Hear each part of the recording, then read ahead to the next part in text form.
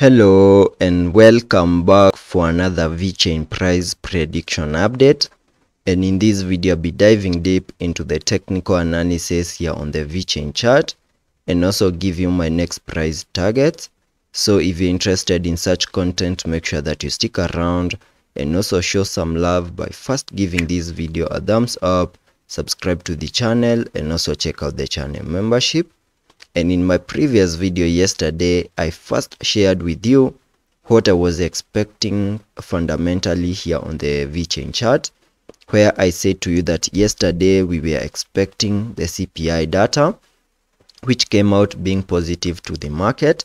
And as a result of that, we saw a bit of a short spike here on the charts, where we made a high at around the $0.01644 mark.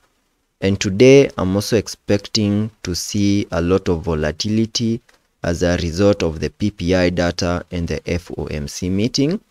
And as a result of this, there are chances that Vechain might continue gearing up and see a break above the highs that we made yesterday at around the $0.01642 mark. That is ahead of the CPI, the PPI data, and the FOMC meeting. There are chances that we might see such a scenario over here.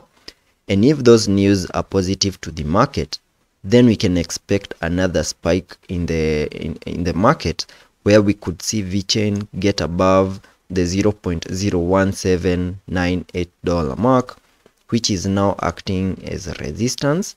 And a break above that, we can expect a successful retest before we can continue gearing up to our next key areas of resistances at around the $0.0193 mark. So that is what I'm expecting, basing it on the CPI and the PPI and the FOMC meeting.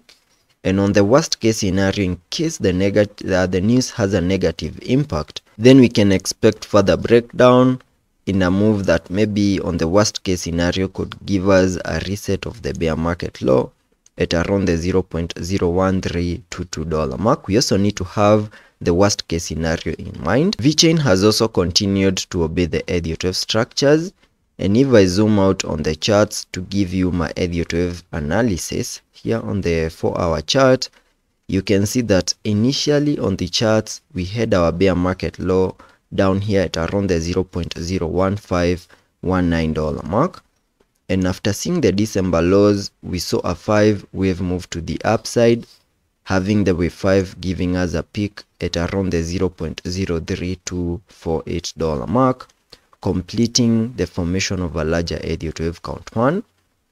Then we started a corrective structure in the formation of a larger Elliot wave count 2.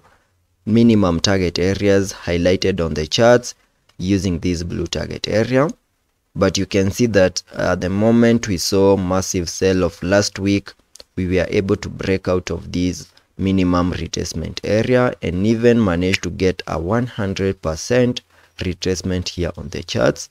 And as a result of that, we were able to hit invalidation points for this Elliot wave structure that I have on the charts. And as a result of that, we also got a new bear market low. And there are chances that in case Vechain continues to gear up, see a break above significant highs and continue gearing up to the upper side, we could possibly see a 5-wave move here on the charts, confirming to us that this is the new bear market low. And once you see a 5-wave move followed by an ABC corrective structure, and then we continue gearing up, that will be enough confirmation that this is the new bear market low and that we have started another impulse to the upside in the formation of a larger Elliot wave count 1. That is, we can name that as a larger Elliot wave count 1 and a corrective structure in that wave 2 before we can expect a larger Elliot wave count 3 to the upper side.